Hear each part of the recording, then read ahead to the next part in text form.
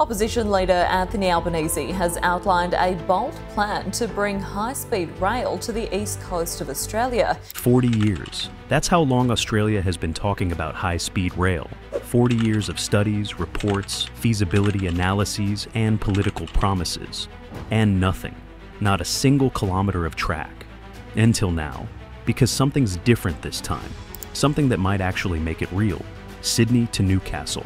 194 kilometers of what could become Australia's first true high-speed rail line.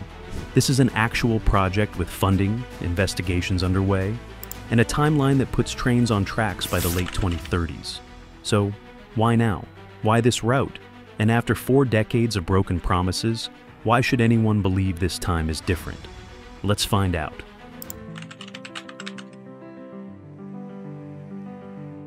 The story starts in 1984. That's when Australia first got serious about high-speed rail. The CSIRO came up with this ambitious vision called the Very Fast Train. Sydney to Canberra to Melbourne. Everyone backed it. The public loved the idea, and politicians nodded along enthusiastically. And then, nothing happened. The project died, but the dream didn't. Over the next 40 years, Australia would spend over $150 million on studies, reports, feasibility analyses, and business cases. Each time, the conclusion was roughly the same. Yes, high-speed rail could work. Yes, it would be beneficial. Yes, it's technically feasible. But each time, the price tag kept growing. In 2000, one study estimated costs at up to $47 billion. By 2013, a comprehensive East Coast network study ballooned to $114 billion. New South Wales alone spent $100 million on planning before shelving the entire thing in 2022. That's $100 million on planning for something that never got built. The pattern became predictable. A new government comes in, orders a new study, and gets shocked by the cost. Kicks it down the next presidency. Repeat. And here's the thing. The problem was never technology. High-speed rail works brilliantly all over the world. Japan's Shinkansen has been running since 1964. France's TGV connects cities at 320 kilometers per hour. Spain, China, South Korea, they have all built extensive networks. The problem here was politics. Australian governments kept treating high-speed rail like a business investment that needed to turn a profit. But that's not how nation-building infrastructure works. Nobody built the Sydney Harbour Bridge expecting it to pay for itself in 10 years. Just like the Snowy Mountain scheme wasn't a commercial venture. Great infrastructure is about unlocking growth, creating opportunity, and connecting people. And yes, the economic returns come, but over generations, not quarterly reports.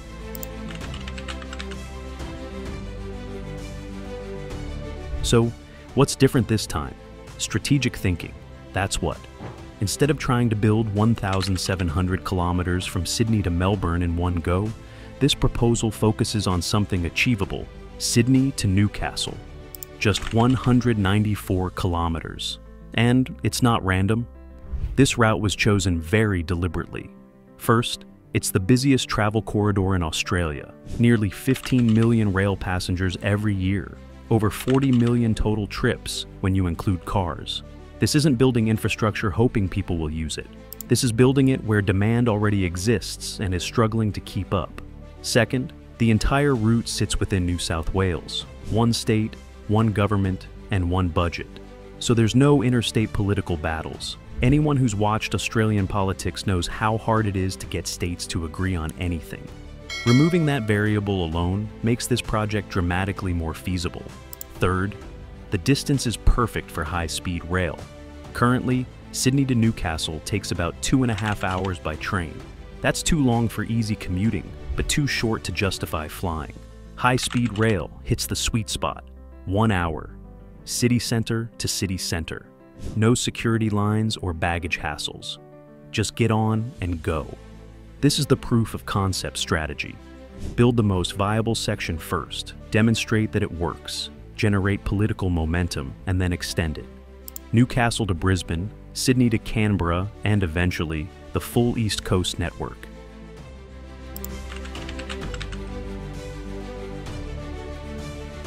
But here's where things get really complicated. You can't just lay tracks on the surface between Sydney and Newcastle. The geography won't let you. First, you've got the Hawkesbury sandstone, you've got river crossings, and you've got the coastal escarpment, a steep area that makes surface routes impossible for trains traveling at 320 kilometers per hour. You see, high-speed trains need gentle grades, smooth curves, and dedicated tracks with no interference from commuter trains or freight. You can't have them sharing space with regular rail traffic. So, the solution? Go underground. Dig 115 kilometers of tunnels. But here's the thing. That's not actually 115 kilometers of drilling. High-speed rail needs twin tunnels, one for each direction. So it's really 230 kilometers of tunnel boring through solid rock. And some of these tunnels are super long. One proposed section would be a continuous 38-kilometer tunnel. That would rank among the longest rail tunnels on Earth. For context, the Channel Tunnel between England and France is about 50 kilometers. This would be in that league. And it's not just long, it's deep. Some sections would be drilled deeper than a 40-story building beneath the surface. That's deeper than most subway systems and most urban infrastructure anywhere in the world. What makes this even more complicated is that Hawkesbury sandstone is hard but also fractured and unpredictable. Engineers are already drilling boreholes, 27 of them so far, some reaching 140 meters deep, to study rock conditions before they even think about starting actual construction. So, what happens if they build it? The plan is for state-of-the-art trains traveling at 320 kilometers per hour. Sydney to Newcastle, currently 2.5 hours. With high-speed rail, about 1 hour, maybe less. Central Coast to Sydney, currently a painful commute that can take 90 minutes or more depending on delays. With high-speed rail, 30 minutes. Suddenly, living on the Central Coast or in Newcastle while working in Sydney becomes realistic. And capacity? These aren't small trains. We're talking 200 to 300 meters long, carrying 520 to 780 passengers per trip. That's roughly equivalent to 2 jumbo jets on rails. Every departure is moving the same number of people as 2 fully loaded 747s. But there's a catch. And it's a big one. The Sydney Station dilemma. Where do the trains stop in Sydney? This might sound like a simple question. It's not. This decision will shape Sydney's growth for the next century. There are 2 main options, and both have serious trade-offs. Option 1, a deep station at Sydney Central, right in the CBD. Maximum convenience. You step off the high-speed train, and you're in the heart of the city. But here's the problem. Sydney Central is already one of the busiest stations in Australia. And carving out a cathedral-sized station beneath it for high-speed platforms? Insanely expensive and complex. The engineering alone would be a nightmare. Option 2, a western hub, somewhere like Olympic Park or Rosehill. Much cheaper and easier to build. What's more, it would support Parramatta's growth as Sydney's second CBD. And it also aligns with long-term urban planning that's trying to reduce Sydney's dependence on the eastern CBD. But it's indirect. Anyone heading into the city center would need to transfer. That means getting off the high-speed train and taking the metro or the regular train, which adds another 20 or 30 minutes to their journey. That convenience factor matters. If high-speed rail requires a transfer, some people will just drive instead. The whole point is to make rail the obvious choice. So, which option wins? Nobody knows yet. That decision is still being debated.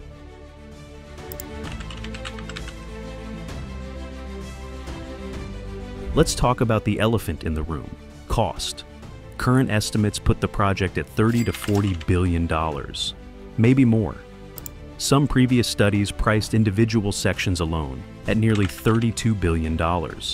That's a staggering amount of money. The federal government has already committed $500 million for planning and corridor protection. That includes $79 million just for the business side, and that's already drawing criticism. $79 million for consultants to write reports? People are furious, but here's the reality. In projects this big, planning costs are massive. Starting with the land where this massive project will be built on, that's where a huge chunk of the budget goes. Estimates suggest that 20 to 30% of the total cost could be land acquisition. In Sydney's insanely expensive estate market, buying a continuous corridor for surface rail would cost a fortune. which is why tunneling, despite being expensive, might actually be cheaper. You drill deep underground beneath existing properties. You don't need to buy whole suburban blocks. You just need subsurface rights, which are far less expensive. And here's the critical part. The land corridor needs to be protected now, right now. Before development makes it impossible, if the government waits another decade, that corridor might be filled with high-rise apartments, shopping centers, and industrial parks. Then what? You'd either have to pay absurd amounts to demolish recent construction or abandon the project entirely, but people are skeptical, and you can't blame them. Australians have watched megaprojects blow out spectacularly. Inland Rail, a freight project connecting Melbourne and Brisbane, saw its cost triple from under $10 billion to over $30 billion, and it's still not finished. Melbourne's Metro Tunnel, same story. So when politicians promise high-speed rail for $30 to $40 billion, people roll their eyes. They've heard it before. They assume the real cost will be $60 billion or $80 billion, or that it'll never happen at all. And then there's the technology question. Why not maglev? Why not hyperloop? Why stick with old high-speed rail technology? Here's why. Maglev is faster, yes, but it's vastly more expensive, and it's completely incompatible with existing rail infrastructure. It's a standalone system that requires everything to be built from scratch. Hyperloop? Still science fiction. Not a single commercial hyperloop exists anywhere in the world. But high-speed rail is proven. It works. It's running in dozens of countries. That's why it's the only realistic option.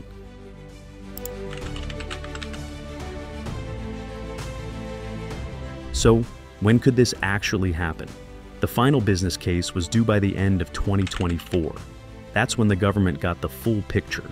We are talking about detailed costs, engineering plans, economic projections, environmental impacts, everything. If approved, construction could start around 2027. That's the best case scenario. And if construction starts in 2027, first trains could be running in the mid to late 2030s. The year 2037 has been mentioned as a target opening. That sounds like forever. But for a project this big, it's actually realistic. Major infrastructure takes time.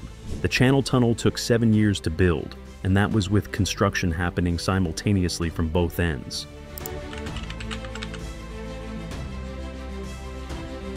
But imagine it does happen. Imagine those trains start running in 2037. Who wins? First, the Central Coast and Hunter regions.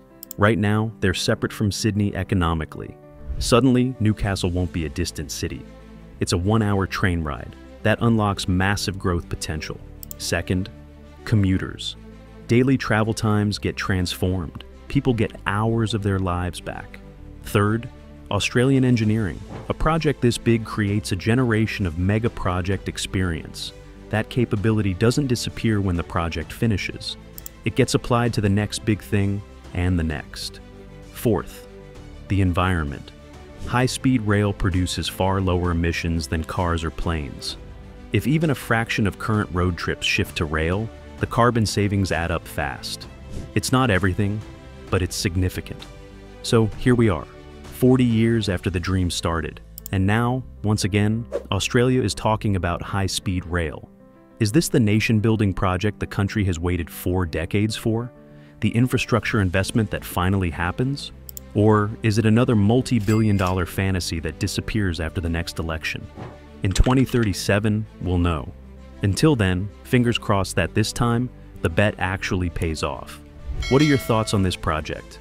Let us know in the comments. We reply to each and every one of you.